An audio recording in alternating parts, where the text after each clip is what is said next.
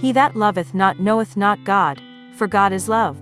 1 John 4 verse 8. If a person claims to love and know God, but it is clear in their actions that they are not loving towards the people around them, then this means that they actually do not know God. God is the epitome of love, and we cannot have a relationship with Him if we do not express who He really is.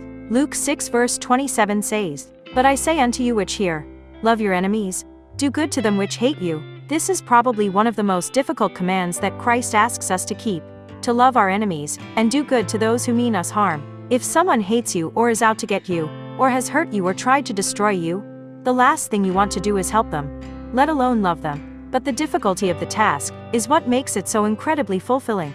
You have to completely surrender to God for this to happen. There can be nothing left of self.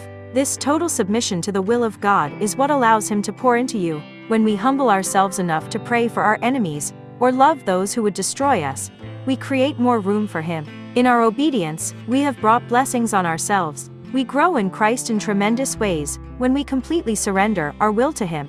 Devotion topic is, I have appointed you. We have all been chosen to be disciples of God, to spread the good news concerning the coming of the kingdom. We might be afraid that we are not up to the task, much as Jeremiah was, but just as God spoke to Jeremiah promising to help him, He is with us as well. Though without the witness of the early disciples, we would not know of Jesus. Without our witness, how will future generations come to know Jesus? How will we know what to say? What will others think about us? But God is by our side helping us, giving us the words we need at the right time. Our job is to look for opportunities. Once on a cruise ship, a woman stood next to me, and the conversation turned to God. We had a wonderful conversation about our faith, our trust and confidence in God. I don't know if anyone else heard us, but we didn't care. Sometimes these conversations begin when a friend tells us about a loved one being sick, and we offer to pray for them. Sometimes it comes after a political ad or speech. More often a discussion might evolve because of a tragedy,